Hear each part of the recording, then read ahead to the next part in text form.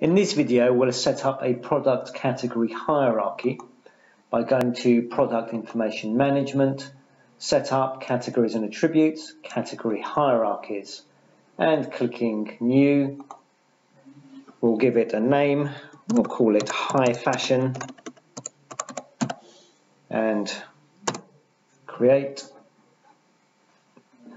And we'll click New Category Node because this first category we create is always the parent category of all the other subcategories or child categories.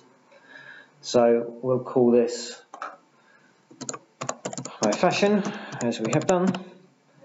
The code is an optional product code, so High Fash.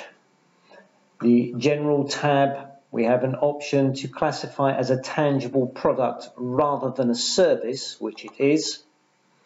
The description is to help staff understand the purpose of this category, which is displayed in a tooltip when selected in a transaction. This is an optional short name. Keywords help identify the category in a search of category names. We can enter multiple keywords, separating them with a colon or semicolon. Then we have the category attributes, which we can add. For example, in an earlier video, we created an attribute for sleeves, which we can find, and we can add both of the sleeve attributes we created earlier. And we can continue to create our category hierarchy by creating new category nodes. Now lastly, the category hierarchies are assigned a type.